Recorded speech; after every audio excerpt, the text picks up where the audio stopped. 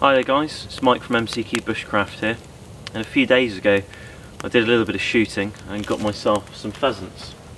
And I've got one of those pheasants with me today, and this is a cock bird, so it's a male pheasant and it's in very good condition, nice and big, and this one's been hanging for about 4 or 5 days. I don't like to hang them too long because I'm not overly keen on a very gamey taste, but in cool weather you can hang them for quite some time without getting too much of that.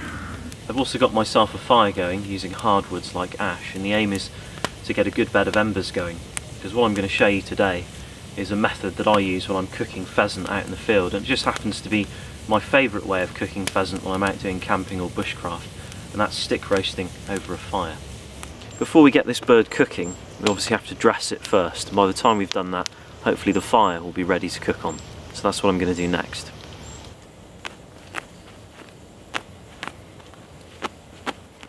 I'm plucking the bird in this case because it has a lot of fat on it, and I want to keep that fat because fat's obviously a very good source of energy. It's going to add flavour, it's going to stop it drying out so much by keeping the skin on, and pheasant's skin is very fragile, so plucking them can be difficult, especially on a cold bird like this. You can see I just tore it then as I was talking. So you do have to be careful, and it's not always going to be a perfect job, but preserving that skin will improve it if you're cooking it over a fire, and it's far easier to pluck a fresh bird. The places where the skin is most likely to rip are areas where there's trauma to the skin, where pieces of shot have come out. This has got some pretty heavy trauma on the right wing, so the skin is really tearing around there, but that's not a problem. As I say, you've just got to work with what you've got sometimes.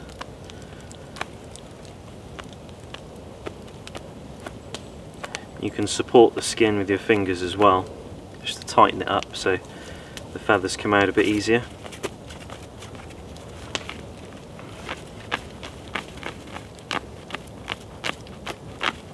So I've plucked this bird as best I can. You can see I've lost a little bit of skin around the neck, which I'm not too worried about, but unfortunately where it's taken the main majority of the impact, as it's been hanging, this has kind of retracted back and exposed a lot of the meat. It's not really a problem, and there's no issue with hygiene.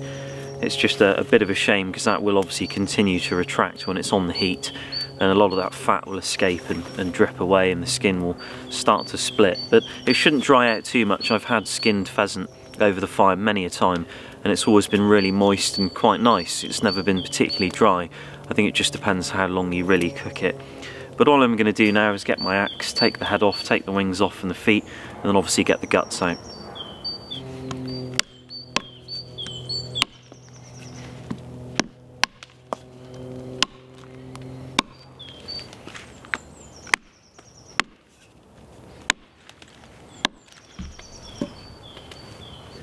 So I've just gutted this bird by slicing straight underneath and tearing everything out, remove the entire back end, which is what I normally do when I'm stick roasting over a fire or cooking outdoors. I generally just get rid of the abdomen altogether and everything comes out. So I've got a stick here, it's sharpened at one end, and I've actually put a split in it with my axe by putting my axe on top of the hazel and splitting down the grain. And there's a reason for that, because when we get this running through, we obviously don't want it to spin around on the fire. So I usually pop a piece of wood through there, a small piece of hazel. And now that should turn, and you shouldn't really have to worry about things kind of falling all over the place. But let's get this on the fire and get it cooking.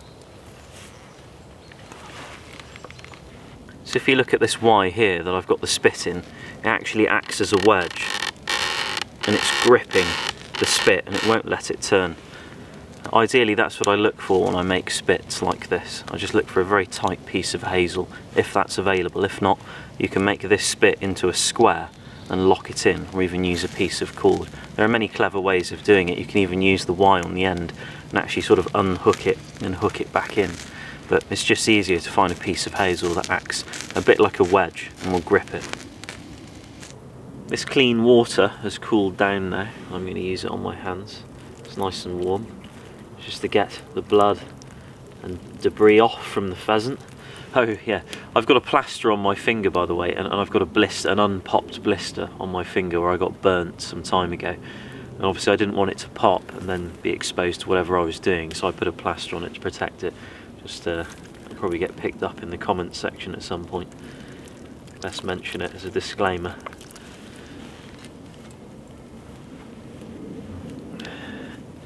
So if you're having trouble getting some of the stuff off, moss is very, very useful as like a woodland pan scrubber. Just make sure you let your hands dry out afterwards.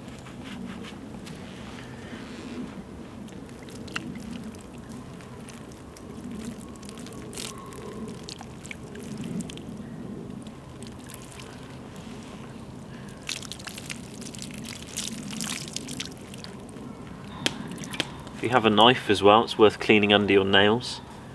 Like a little neck knife or something, you can clean under your nails and keep them clean.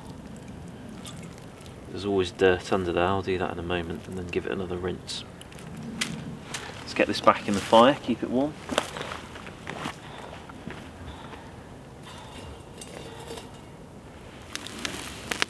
I've had to stoke up the fire a little bit, it was dying out.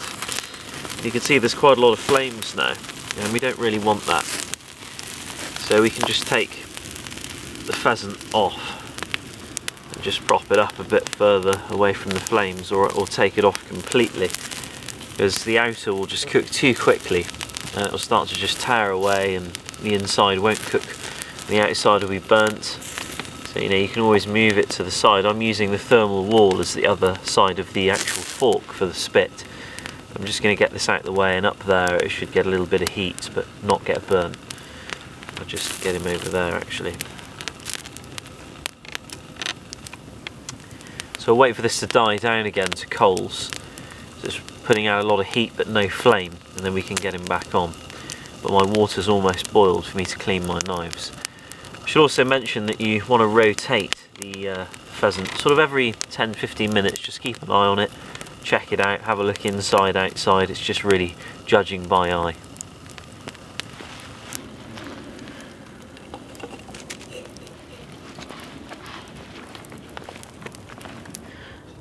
I've wiped most of the debris away with some moss, and I will continue to do that, but I'm just going to get a bit of boiling water on there.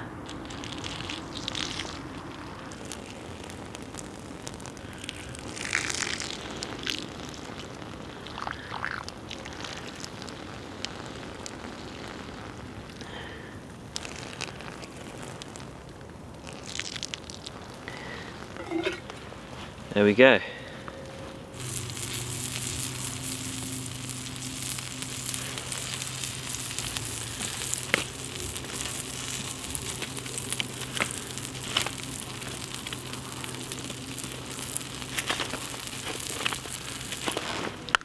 This has been cooking for about an hour and a half now, and it's looking pretty good.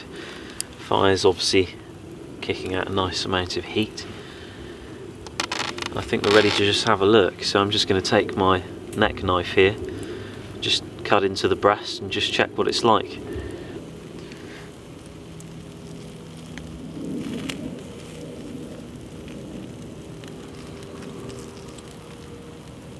Yeah, it's looking pretty good. There you go, that is nice and cooked. Should be cooked through as well. You can always leave it on there for, longer than you mean to with a cold fire. Cooks very, very slowly instead of blasting things on flame, and that way you can just ensure that things are well cooked, because I always make sure things are cooked through and through when I'm outside eating food like this. It will just take a piece of that.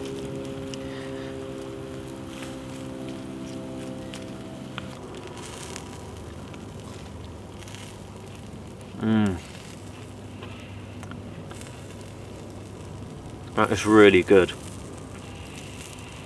Wow. Keeping that skin on just makes all the difference. And even when it's a bit burnt like this, I quite like things a little bit burnt sometimes. And that is amazing. Just rotate that round a bit. Ooh. That bit of breast meat there was absolutely delicious, and the fat complements it fantastically. It really does crisp up and it gives it a lot of flavour, and not only that, it provides your body with a hell of a lot of energy, and energy that it can use far more efficiently than just lean meats and vegetation. If anybody out there has ever done a few weeks out in the wilderness and, you know, lived off of vegetation, so wild edibles and, you know, small game for example, that doesn't generally have a lot of fat on it, you'll notice your energy levels will plummet and you'll get very hungry, and it takes a long time for your body to adjust to getting used to using those types of nutrition that you put in it efficiently, because in the modern world we're quite used to simple and complex carbohydrates and getting a lot of fat which our body can use very, very efficiently as energy. Protein alone, you've probably heard of meat starvation or rabbit starvation.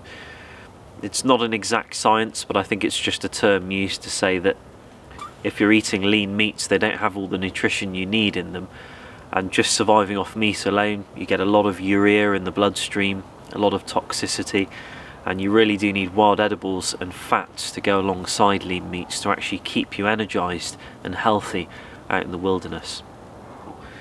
But I'm going to tuck into the rest of this, and I thought I'd just put this on video. I'd normally cook this at home, but I'm cooking out in the woods today just to show you what I do if I was out here camping and I was cooking that pheasant. And also a little bit on hygiene, just a bit of boiling water, keeping things clean and dry. You don't need to be too OCD with it, but it just requires a little bit of common sense. So thanks again for watching guys, and I hope you enjoyed the video, and I'll see you very soon in another one. Take care.